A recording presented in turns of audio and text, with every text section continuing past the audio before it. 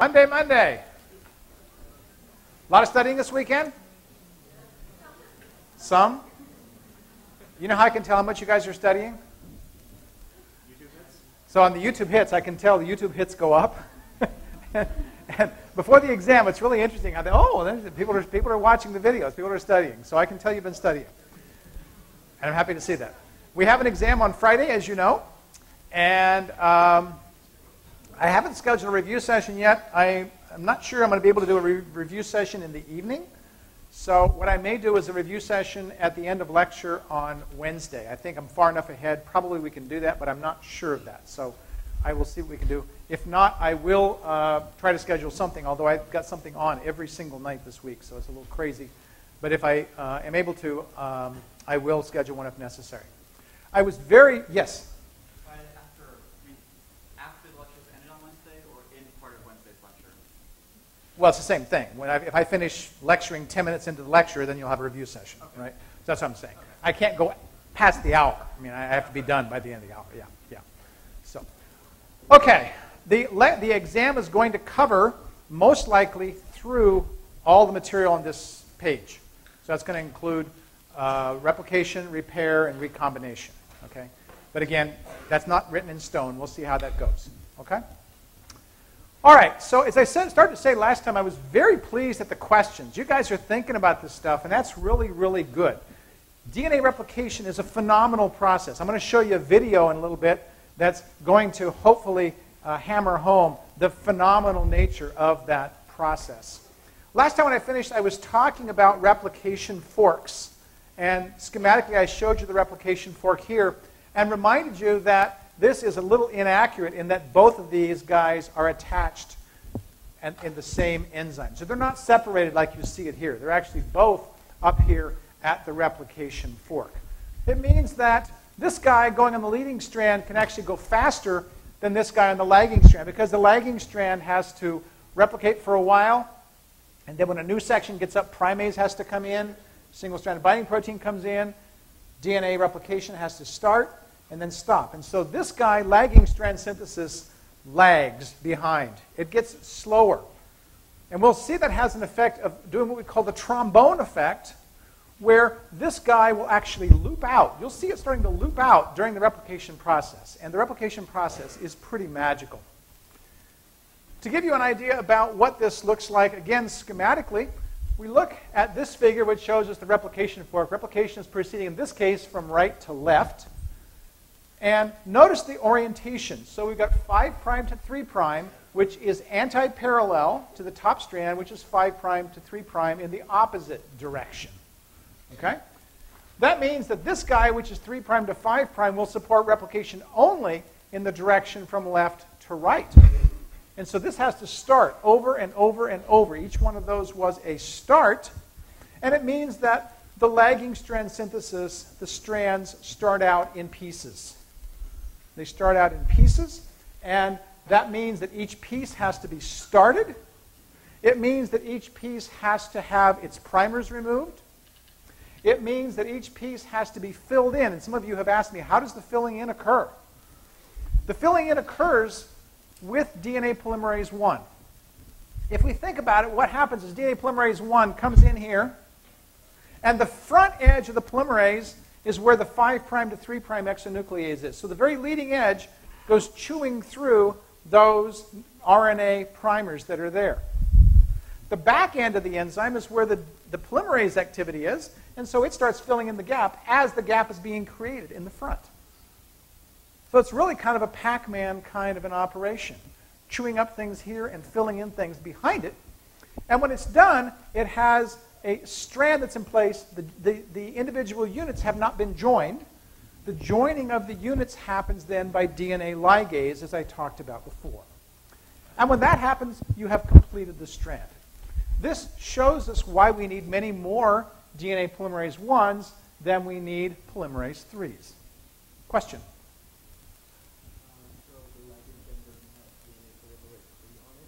Lagging strand started with DNA polymerase III that elongated the primer. So yes, polymerase III did start with that, indeed. Yes? What determines the length of the Okazaki fragments? Probably is related to the trombone structure that pops up that I'm going to show you in the video in just a minute. There's an optimal length that you could make to reduce or make the thing go as fast as possible. And that's probably what is the limiting factor. Yes?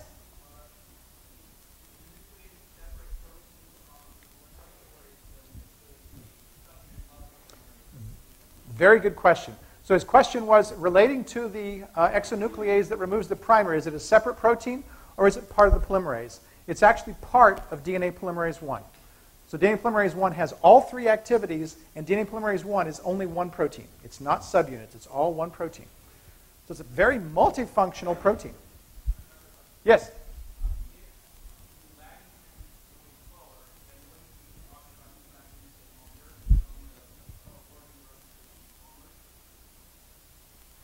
I'm not sure I understand the question.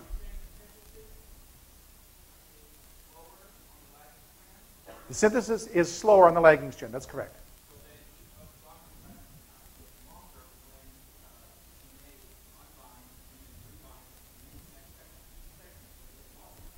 Okay, so I see what you're saying. So your concern is because it's lagging, at some point it's got to catch up.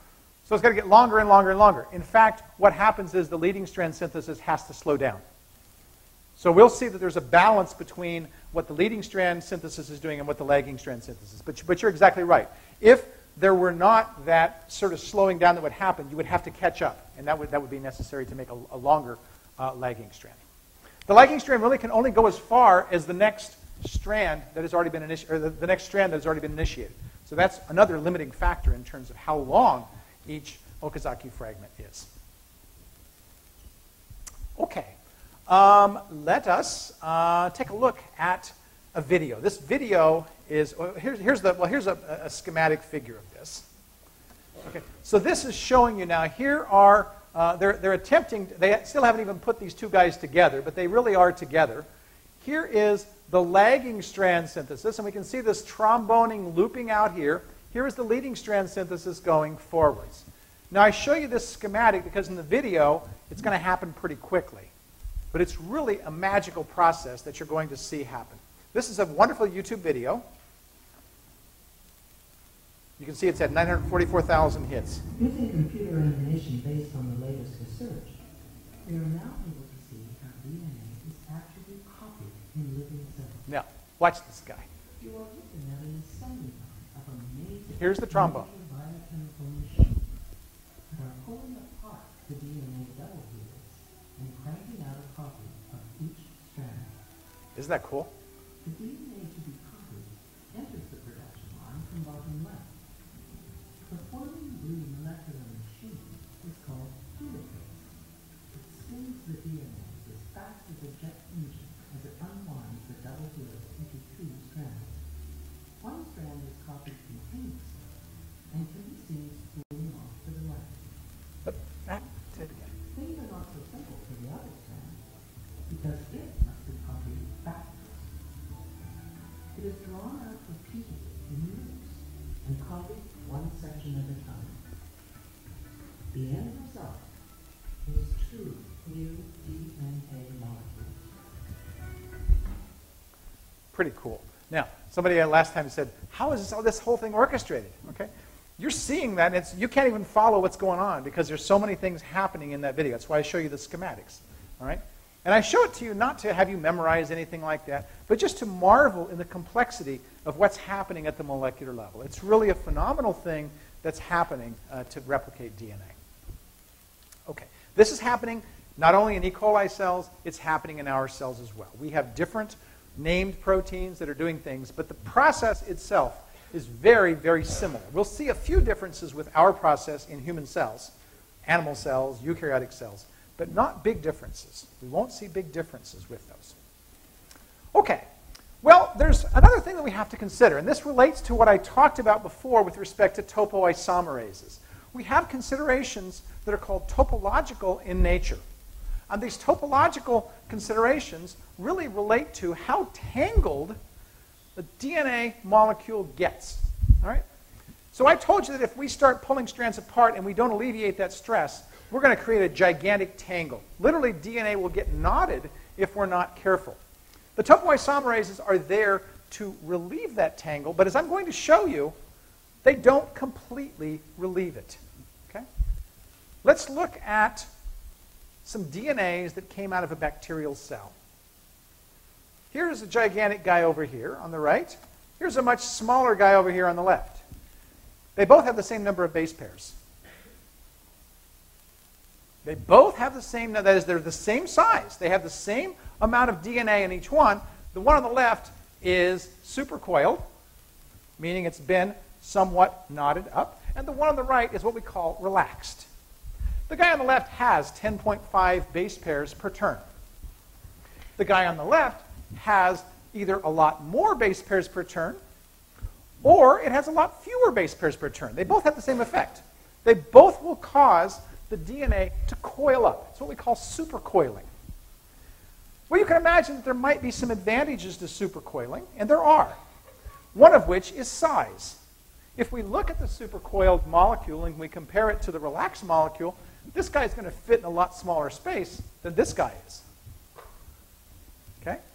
Virtually all DNAs that we find in cells are supercoiled. Now, there's a limit. We supercoil too much, we're going to have too much strain, we're going to break strands. A little bit of supercoiling turns out to be very useful, partly for the reason that you see here. Okay? So the topoisomerases are involved in helping to keep the supercoiling in an appropriate range. That's really what they do. They can cause there to be increasing numbers of twists, that is, number of base pairs per turn, or decreasing numbers of base pairs per turn. Okay. Now, to understand this, we need to introduce some concepts that are shown in this figure. And this figure I'm not totally fond of, but I'm going to work with it. Let's imagine I have a relaxed molecule of DNA. And when I say relaxed molecule of DNA, the first thing I want you to pop into your head is 10.5 base pairs per turn. There's no tension as such in a DNA molecule that has 10.5 base pairs per turn. If I take that linear DNA that you see here, and I close it, instead of being a linear circle, a linear DNA that's relaxed, it'll be a circular DNA that's relaxed. Now, the reason for closing it into a circle is, first of all, bacterial DNAs are all in circles. And second is, if I change something in that circle, and then I close it back up, it can't undo the problem because the ends just can't flop and let the tension out. If I have a linear DNA, they can kind of relax and let that tension out. Now, we have linear DNAs in our cells, but they are supercoiled. How does that happen? It happens by virtue of the fact that they're so big that the ends aren't very much in touch with what's in the middle. So tension can build in the middle, they can be supercoiled, and the ends are so far away that the tension doesn't really get let out. It's easier to understand with a circle. Here is what a circle of relaxed DNA looks like. It's got 10.5 base pairs per turn. It has what we call a linking number of 25 that I will explain. It has 25 twists. If you count the number of times that the strands cross each other, you will see 25 of them on there. Okay? If we look at the writhing number, the writhing is how the double strands overlap each other. You don't see the double strands overlapping each other here at all. Let's say I take that guy that I had, I open it back up to linear, and I unwind it by 2 right-hand turns. So now instead of having 23 twists, 25 twists, it now has 23 twists. Then I close it up and put it back into a circle. What's going to happen? Well, this is one thing that could happen. It might look like that, and we all know that if we had something like this, this could actually be kind of hazardous because this strand gets clipped or this strand gets clipped, then that would be damaging to the DNA. This has the same number of base pairs that it had before, but it has fewer twists. Therefore, the number of base pairs per twist has gone up. All right? Well, it turns out, and so here we see that the twist is 23. The linking number is 23. What's the linking number? The linking number is the number of twists plus writhes. The double strands aren't crossing over themselves. We'll see in the next figure that they do. So if the ride is 0 and the twist is 23, then the linking number, which is the sum of those two, has to also be 23.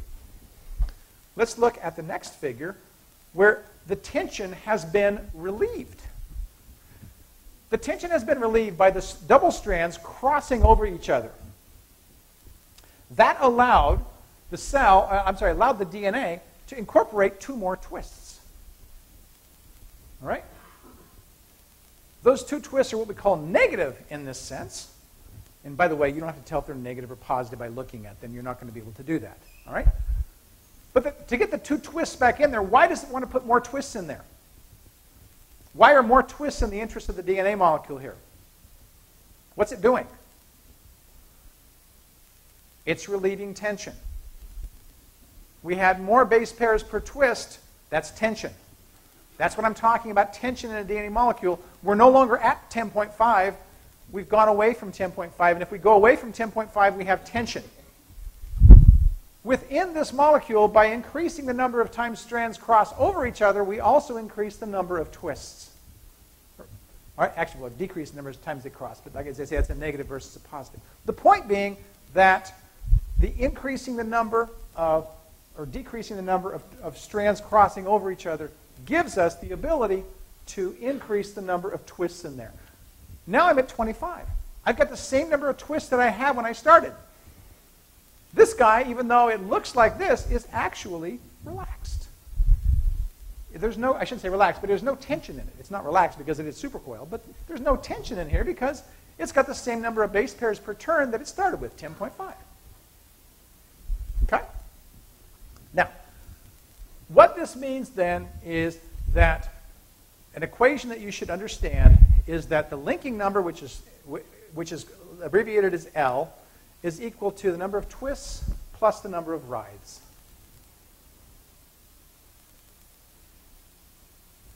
If you see the ride number for a DNA molecule is something other than 0, it means that that molecule is supercoiled, and it's supercoiling to relieve the tension. Yes?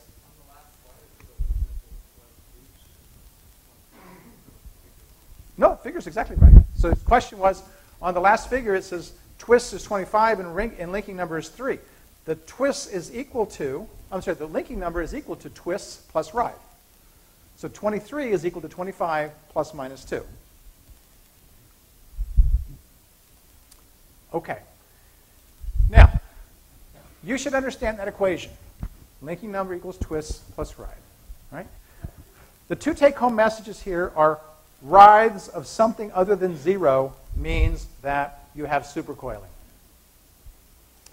Base pairs per turn of something other than 10.5 means you have tension. Okay? If you keep those 2 principles in mind, you will understand everything we worry about with respect to topological considerations. Yes? Okay? So will I repeat that? What I said was the 2 things you need to keep in mind is that if the ride is something other than 0, it means that the molecule is supercoiled. Excuse me. If the base pairs per turn are something other than 10.5, it means that there is tension in the DNA molecule. We see supercoiling is occurring, in this case, in order to relieve tension, to get back to 10.5 base pairs per turn. Yes? I have a question about DNA replication. When we're uncoiling the DNA after we produce the 2 new strands, are those immediately supercoiled to avoid the Okay, so his question is, as the DNA strands unwind and they are replicating, are they immediately supercoiled to avoid taking up space? It's complicated what's happening during that process. So it's not a simple answer to that question that I can give you. At the very moment that they're being synthesized, they are relaxed. Okay? So the supercoiling that happens of those strands happens after they've been synthesized. Okay? Another hand I saw? Yes?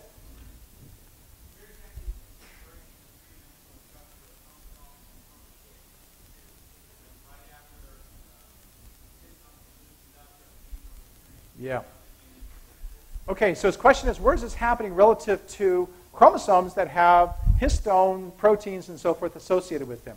It turns out that the wrapping of the DNA around the histones itself causes supercoiling to occur. So that's one source. There's many, many sources of supercoiling. Okay? So the wrapping, the rewrapping of the DNA with the histones will cause supercoiling to occur. Okay? Because what you're doing is you're changing the number of times double strands are interacting with each other. Let me tell you one cool thing about supercoiling. Okay? There's a topoisomerase. There are many topoisomerases inside of cells.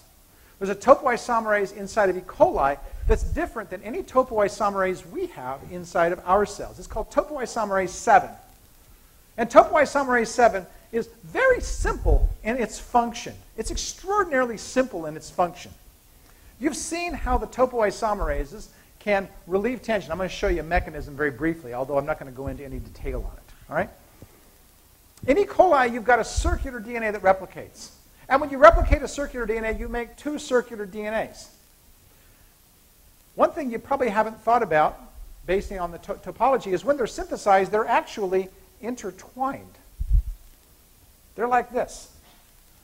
So if you have two DNA molecules that are circular and they're locked like a chain is locked, as you see here, what's going to happen during cell division?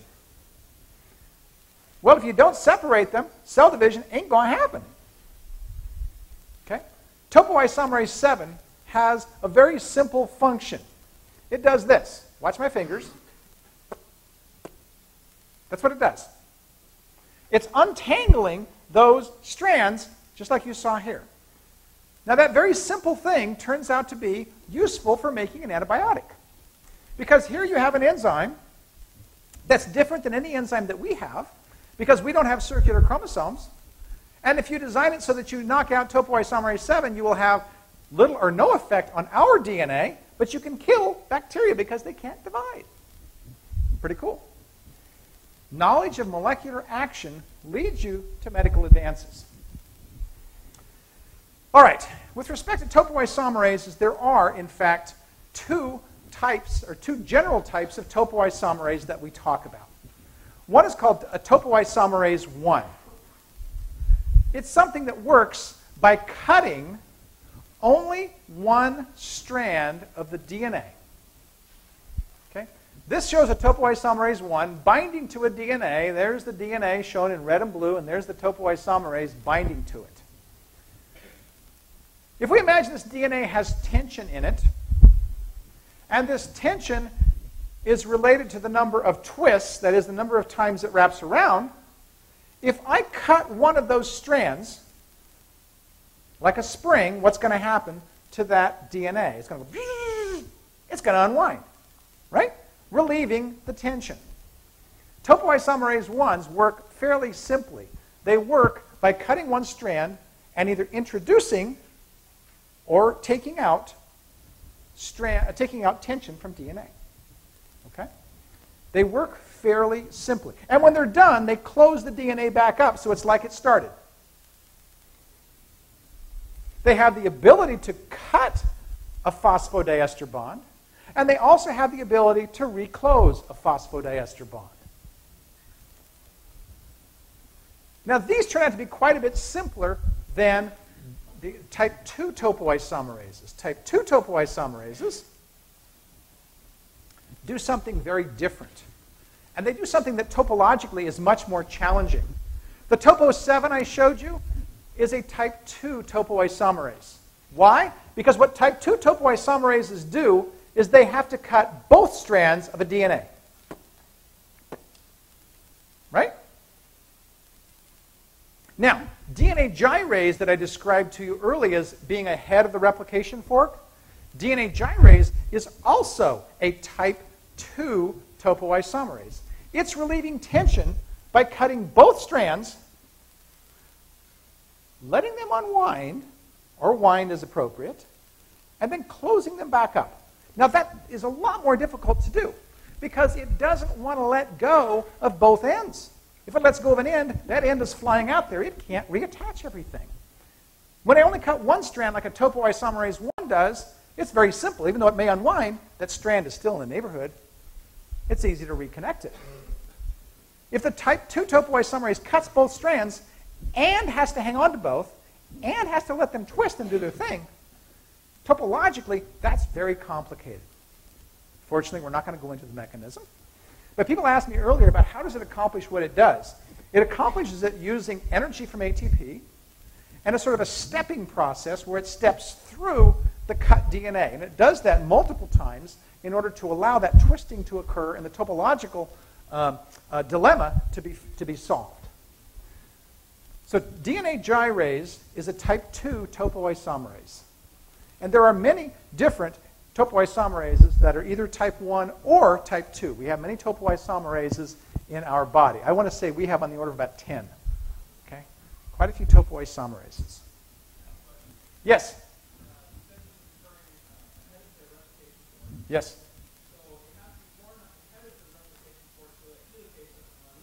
Yeah. Yeah. Yeah.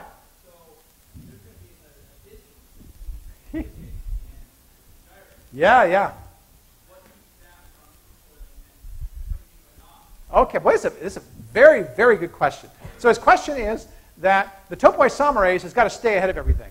And if it doesn't, if it gets too far ahead, then I've said the problem of being too far ahead is that the knot can form.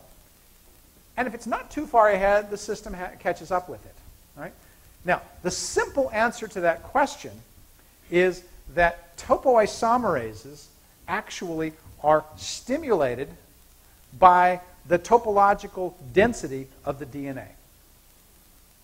They're attracted to, they bind to things that have tension. In some cases, that tension is actually a stimulus to synthesize topoisomerases. That is to start transcription and translation of those. Now, I don't have an answer to his question directly in terms of exactly how it manages to stay exactly ahead, but his question points out that you have to think very much about the orchestration of that so that it does stay ahead of that rapidly moving replication fork. A few thousand base pairs is not a long distance. A few million base pairs, like a human chromosome, is a long distance.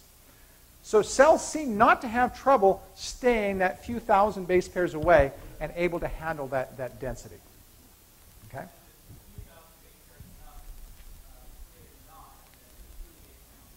A few thousand base pairs away will not create the knot. That's correct. But that's what I'm saying. A few million base pairs away, yes, you would have a problem. You bet. But very good question. DNA replication is magical, guys. Now, what's really amazing is you're going to see more complicated processes than DNA replication. And you've seen DNA replication is phenomenal in terms of getting your head around all these things that are happening. Okay? When we go to look at translation, the synthesis of protein, or we talk briefly about splicing, the removal of non-coding segments of RNAs, we'll see some complexes that are like, holy moly. They're really something. Okay? Cells orchestrate really very many things that are interesting. You've already seen this to some extent. Look at what's happening with the ATP synthase. That little molecular motor with that turbine. There's a lot of orchestration that's in that as well. Okay? Cells have these things set up remarkably well. Okay. There's our topological... Oh, by the way, there are some inhibitors. Inhibitors serve as antibiotics. If we stop topoisomerases from functioning, we can imagine that we kill cells. Naladixic acid is a topoisomerase inhibitor. Another topoisomerase inhibitor, ciprofloxacin. You've heard of Cipro, right? One of the newer antibiotics that's out there. Cipro works by inhibiting topoisomerase in E. coli. Look at this funky triangle right there. Pretty cool. The first was naladixic acid. Okay, and there it is. Pretty cool. So these are topoisomerase inhibitors. Again, if you can inhibit a specific topoisomerase that is not inhibiting eukaryotic topoisomerase, you've got something that's blocking bacterial cells but not affecting your cells. That's what we want in design of an antibiotic. Okay, now, I want to just spend a minute talking briefly about replication of E. coli overall. You say, well, we've been talking about that. Well, we have a little bit, but we haven't talked about the process. How does the process get started? The process gets started in a very formal way. Let's imagine we've got this chromosome of E. coli that's circular.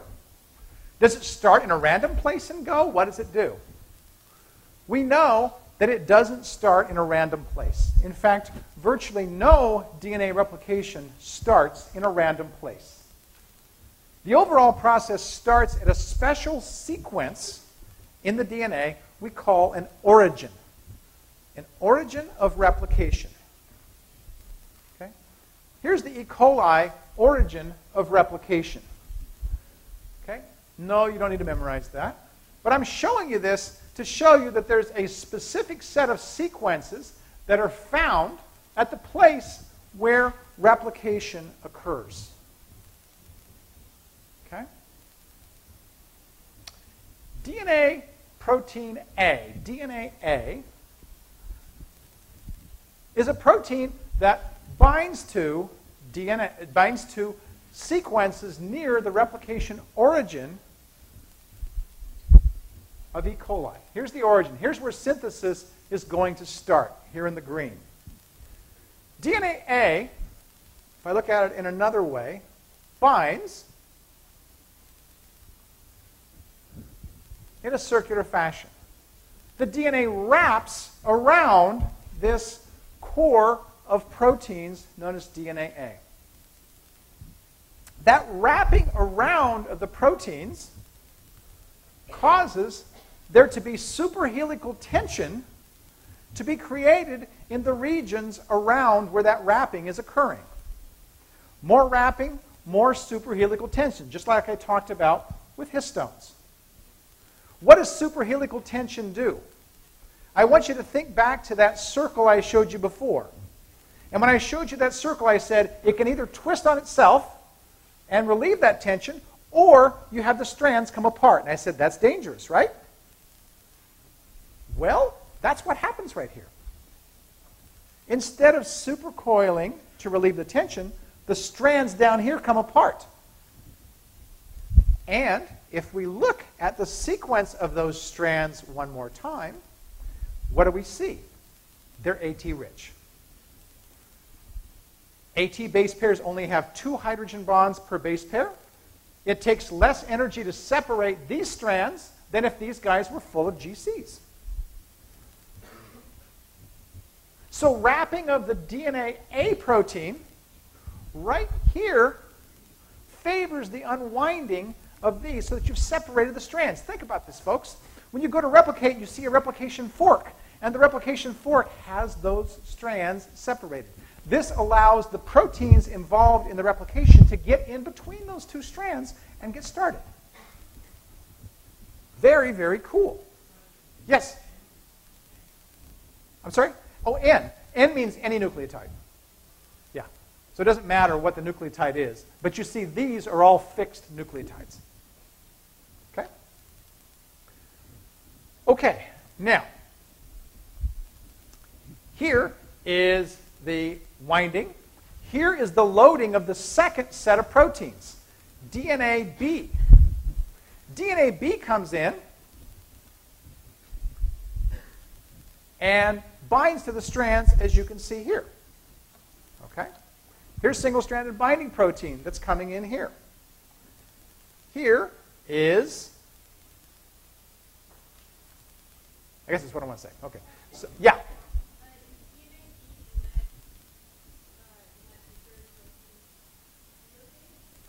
Is DNA B in that picture supposed to be helicase? Okay, what do you guys think? Okay, so what's a helicase going to do? Pull apart the strands. Is a helicase something that's going to help you to open up that duplex? Absolutely. Okay, so helicase is going to come in as one of the first binding proteins and start separating strands even more so that all the other proteins can come in and fit. Yes? Okay? Okay. I said there were several polymerases in E. coli. The first 3 got numbers. There's actually 2 others that are not shown on here, and they have relatively minor roles in replication, so I won't talk about them. But I do want to say a little bit about eukaryotic polymerases, because that's the direction that we're headed now, because for eukaryotes, there are at least one or two other considerations we have for replication occurring. And that's what I'm going to spend the rest of the period today talking about. Okay? DNA polymerase in eukaryotes, by the way, I'm not going to expect you're going to know what polymerase alpha does, polymerase beta does, polymerase delta does, and so forth. Okay? I think it's more important that you understand the overall process than it is that you understand the many different DNA polymerases and their functions in eukaryotes. Right?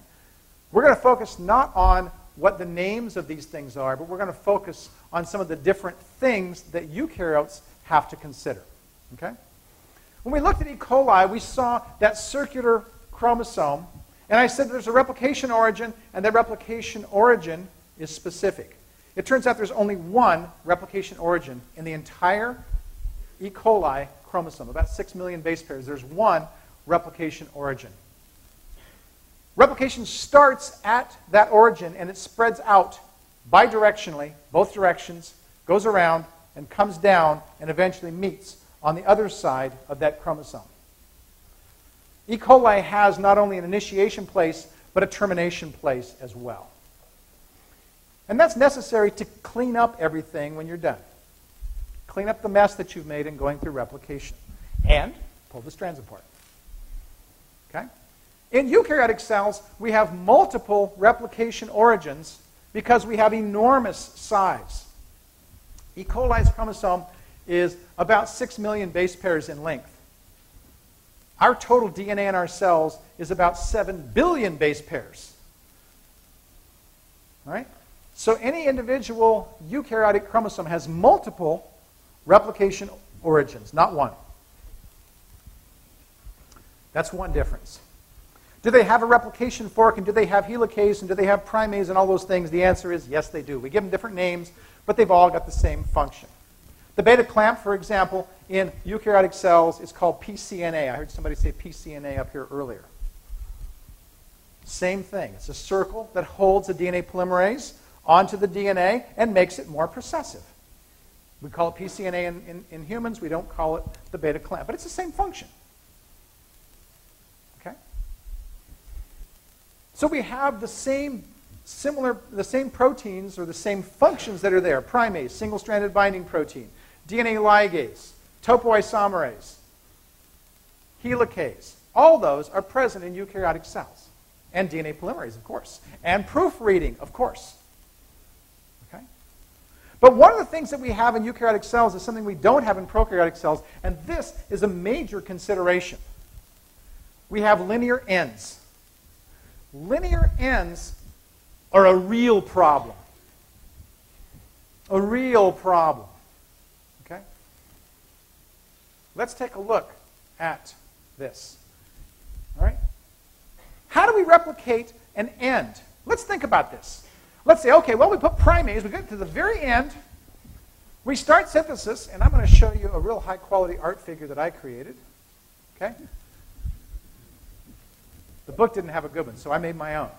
Let's say we get, here's a linear chromosome, and by the way, all eukaryotic cells have linear chromosomes. All these have linear chromosomes. All right? We're full. We've got 46 chromosomes, all of which are linear. Now, this problem I'm going to describe to you, I hope that you will see fairly quickly. Let's imagine I decided to start synthesis at the end. Now, remember, we have a bunch of replication origins in here, and they're not a problem. It's only the ones at the end that are a problem. Why are they a problem? Let's start with a primase. The primase puts down a primer, and there's my RNA primer in red. I go all the way through synthesis, and now I've got two daughter duplexes. One here that has a red at this end, and one here that has a red at this end. What happens when I take out that RNA primer? I can't add any more to it. I've just shortened the chromosome. So when it replicates back the other way, I'm going to have a part of this first chromosome that wasn't there. Now this shows what happens if I don't remove the primer. It's the same problem, because DNA polymerase will not copy RNA. In either case, I lose part of the chromosome every time I replicate. This is happening in you. It's been happening in me longer than it's been happening in you. And my chromosomes are shorter than your chromosomes are. Na, na, na, na, na, na. Well, that's not good. It's damn sure not good, because the shorter my chromosomes get, the more likely I'm going to start cutting into and losing a gene that I need to keep me alive. Bad career move, Ahern. Okay? Bad career move. Well, how do I keep that from happening? Well, there's a couple things that cells do. One is they have an enzyme called telomerase. T-E-L-O-M-E-R-A-S-E. Telomerase builds what we call telomeres. T-E-L-O-M-E-R-S or T-E-L-O-M-E-R-E-S. You see it spelled both ways. Okay? Telomeres are interesting. They are long stretches of thousands of copies of the same 7 or 8 or 9 nucleotide sequence. Repeated thousands of times. Okay? Why? Well, they're what some people refer to as junk DNA. What does junk DNA do? Junk DNA is something that you can throw away without any consequence. So the ends of all of my eukaryotic chromosomes all are lacking anything important in there. Every time they replicate, I lose a little bit more of that junk DNA, but hey, I got plenty of junk DNA, and it's getting shorter and shorter and shorter and shorter. Is it infinitely long? No, it's not. Does it mean that my life expectancy might be the length of my telomere? The answer is, it might. And there's some evidence that, in fact, it is. Well, that's not a problem. All I have to do is just use telomerase to make more telomeres, right? If only it were so easy. It turns out that telomerase is only active in a developing fetus when the long sequences get put on there. It's only active in cancer cells. Uh-oh. It actually suggests something. It suggests to us that if we were to inhibit telomerase, we might have a way of treating cancer because they would chew up their DNAs and die. And there are some strategies that are actually working with telomerase inhibitors. Kind of cool. Stem cells will have telomerase to help elongate those chromosomes. Okay, that gets to be a complicated picture. Now, suffice it to say that the length of my telomeres may very well determine my life expectancy. Yes? What about gametes? Like, if you're making a ton of gametes, how are you keeping those? Okay. So her question is, what about gametes? And the answer is gametes aren't dividing as such. Okay. They are, in fact, dividing once they're in the fertilized egg. So it's in the fertilized egg where we see telomerase being active. I think, if I understand the extension of your question, it is, well, what if I start out, I'm an old guy, what if I start out and I have a kid when I'm 60 years old, as I almost am now, okay? Will the telomeres of that kid be shorter than the telomeres if I'd had a kid when I was 20? It's not completely clear. There are some studies that suggest perhaps we see a shortening of life expectancy from old fathers, but it's not completely clear. It's not as clear-cut as they thought it was when they first studied this. So we don't know the answer to that question. Probably because telomerase is a bit random in how long it's making things. So I might start out with something short, but I have a very active telomerase. It might build very long types of telomeres. Okay? Good question.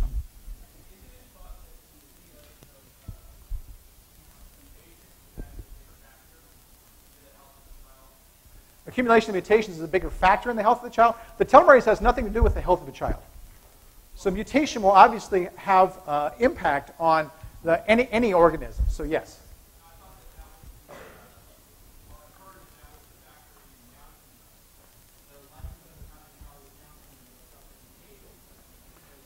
Okay, so the question has to do with Down syndrome, and Down syndrome obviously is linked in some cases to age. But that's, again, a totally different phenomenon from what I'm talking about here. Okay? Other comments, questions? Yeah?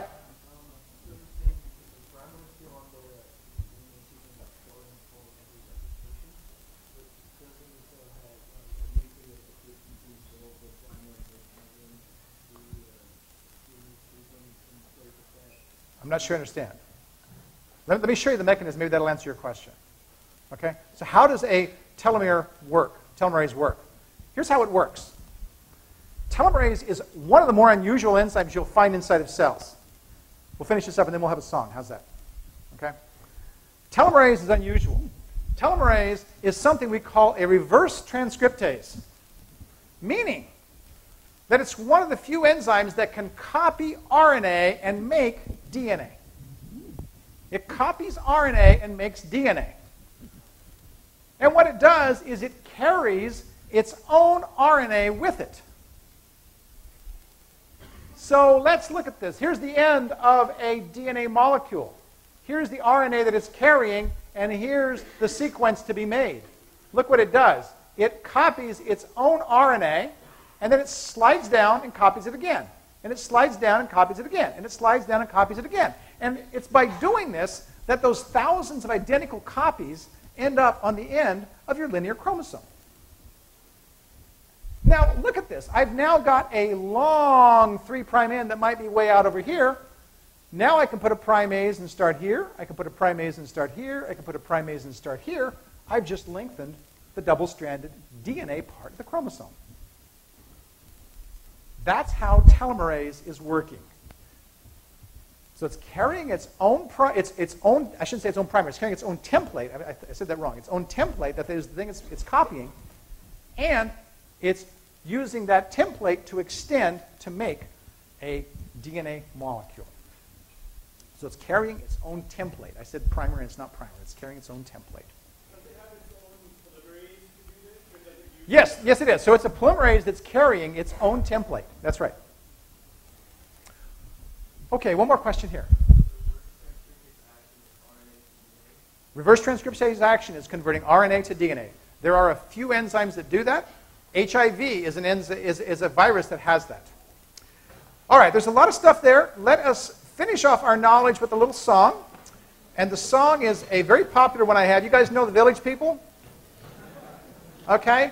This is a song by the Village People, and we're going to sing it. Yep. Come on.